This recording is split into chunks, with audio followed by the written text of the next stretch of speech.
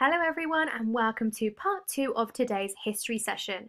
So we have looked at 6 different objects today. We have looked at the helmet, we have looked at the scepter, we have looked at the sword, we have looked at the shield, the spoons, and we have looked at the coins. I am going to bring up 6 clues on my slide now, and I want you to think which object tells us this clue. So which object tells us that the owner must have been very important out of those 6? Which object tells us the owner was a king? Which object tells us that the burial must have been between AD 595 and AD 625? Which object tells us the owner was an East Anglian? Or does something else about the scene of where the ship was buried tell us the owner was an East Anglian? Next, the owner was possibly Christian at some stage. What object tells us that? And finally, what object tells us that the owner was a super king or Brett Welder?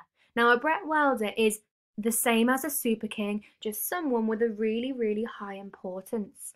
So I want you to pause the video. Which of those 6 objects tell us which clue? Pause the video now and have a think. Okay, let's have a look then. So which clue tells us that the owner was very important? Well, that is both the sword and the helmet because of the materials that made it, but also the purpose. What was the purpose of having a sword and a helmet? That's right, they could be a warrior, they could be fighting. Which object tells us our next clue, I wonder?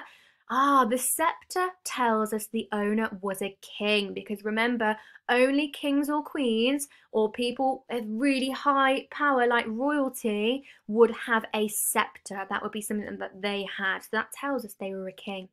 So what tells us that it was between these 2 dates? Which object helped us to find out dates? That's right, it was the coins. The coins had dates on them. There were 37 gold coins which had dates to say when the burial must have been between. What's our next clue then? How do we know that this person was East Anglian?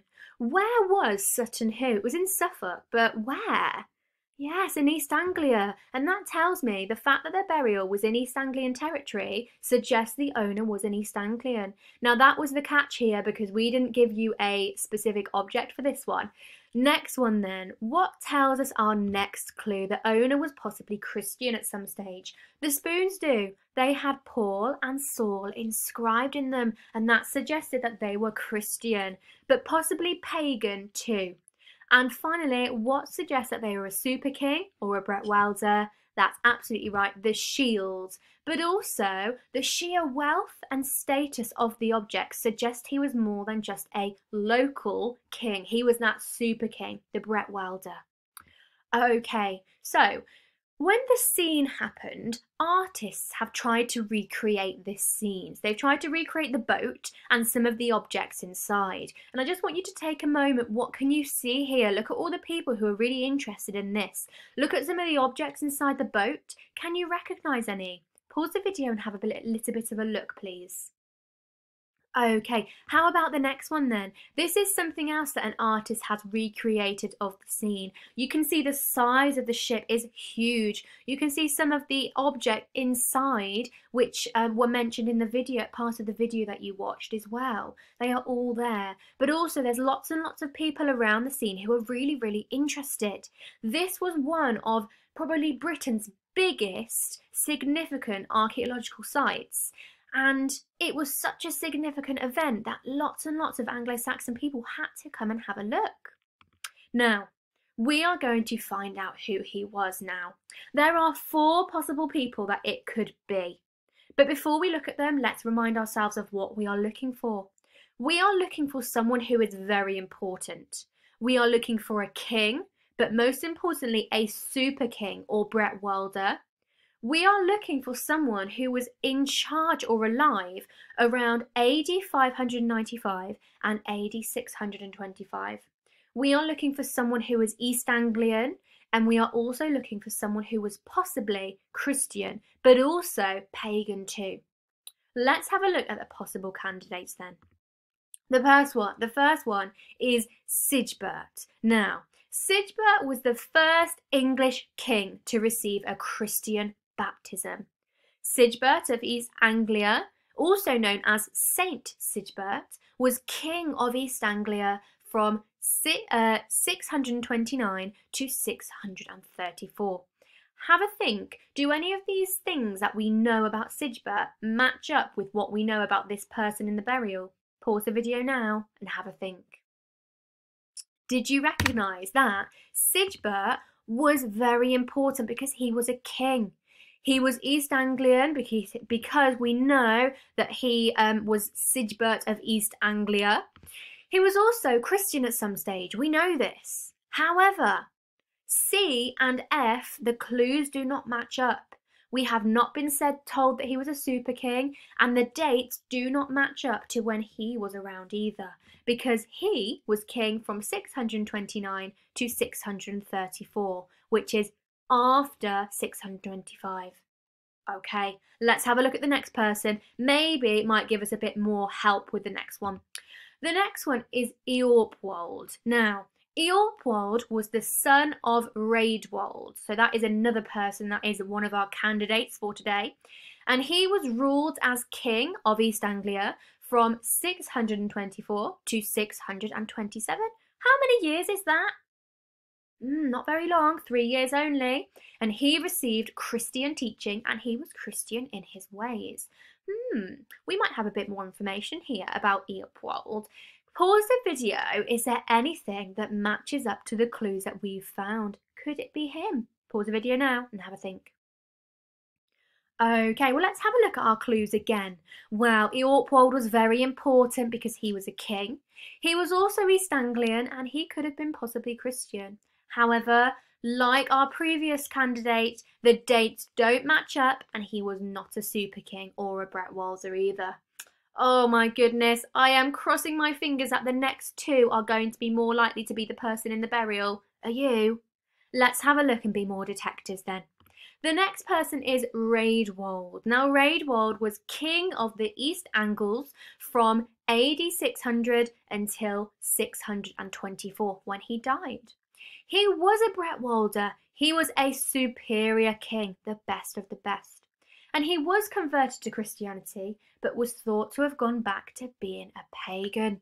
Is there anything here that makes you think, thinking about our clues, could it be Raedwald? Pause the video and have a think. Let's have a look again at our clues.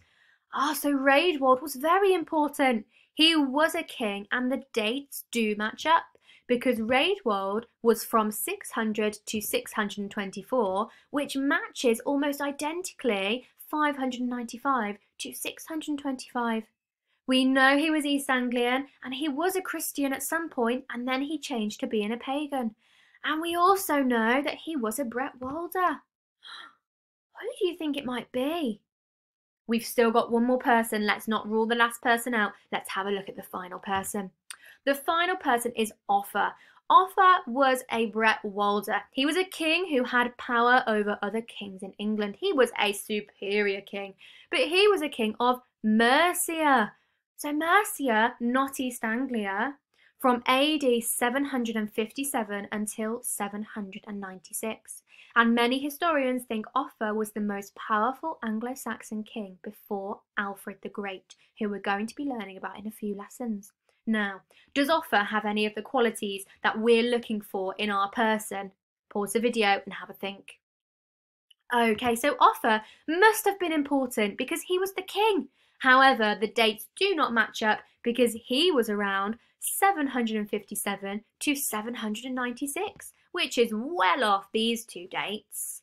Now, he was a Bretwalda, he was a super king, but he wasn't East Anglian, was he? He was from Mercia, so it could not have been him. Now, thinking of all four people that we've looked at today, I would like you to tell the screen, do you think it's A, Sigebert, B, Eorpwald, C, Raedwald, or D, Offa? Pause the video, gather your thoughts, and when I say 3, 2, 1, you've got to tell the screen who is the owner of that burial. Ready? 3, 2, 1. Wow, I heard all of your fantastic thoughts then. Well done. Now, we are going to find out who it was. So let's bring our video back up. We'll probably never know for sure, but scholars have long suggested the name of Redvald, king of the East Angles from 599 to 624. This fits with the coins which date from the first quarter of the 7th century. According to the Venerable Bede, Redvald converted to Christianity but still worshipped his pagan gods as well. Certainly the grave has a pagan feel, but also contains items like a pair of christening spoons. The Frankish coins could be significant because we know the Franks were helping bring Christianity to the Anglo-Saxons. But okay, so we have found out that it was in fact Raedwald. Wow, so if you got that correct, well done, and you are a super detective. Now, your tasks today, you have 2 tasks. Your first task is to look at the following clues that we have spent all lesson looking about. I would like you to write 2 sentences for each clue. What do they tell us about the type of person at the Sutton Hoo burial? And we've done lots of work on that today. And your second task is you are going to present a 45-second presentation as if you are reporting from the site of the ship burial.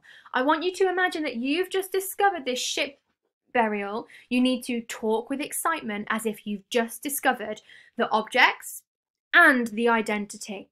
Now, I've given you a 3-part structure in case you're stuck. So your first part is to talk about what you found. So the mound, who excavated it, so Basil Brown.